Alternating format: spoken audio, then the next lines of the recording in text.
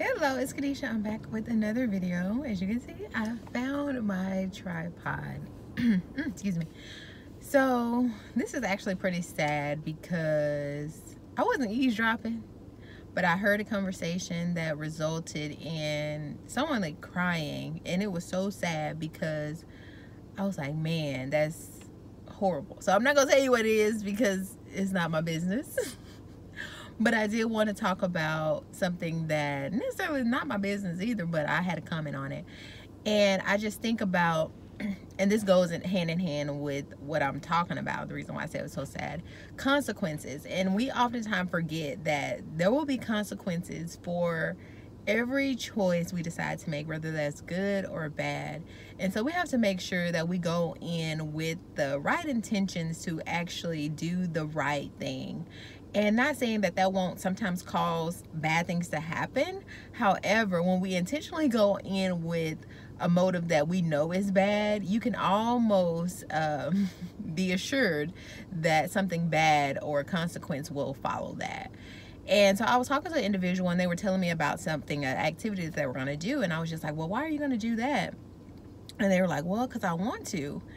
And I was like, well, of course, yeah, we have freedom of choice. However, we do not have freedom of consequences. So just know that you're inviting the devil in. And when you do that, just know he's not a gentleman. He's not going to say, oh, okay, they only let me in this much, so I'm gonna do that. We know the saying, you know, give them an inch, they take a mile. And that's just exactly how the devil does. And not to say he'll take a mile, he'll take 300,000 miles, whatever, because that's just how he is. He's sneaky and crafty. He does things the same way all the time. But he will also be like crafty, so you think like, oh, I can do this and kind of get away with this and think that there will not be consequences.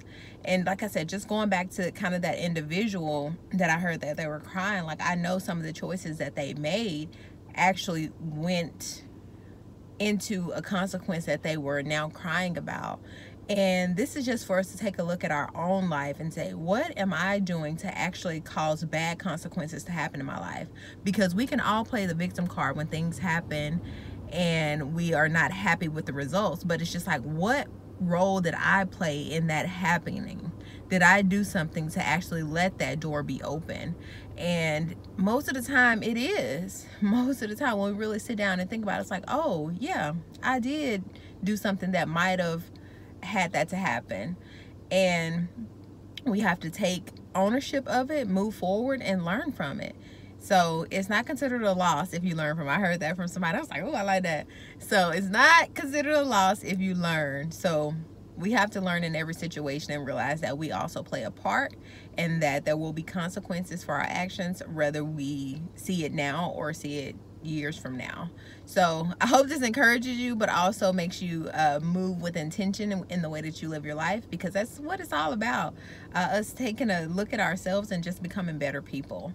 I hope you enjoyed this video, and like I always say, sa cambio que quieres ver en otros. Until next time, bye.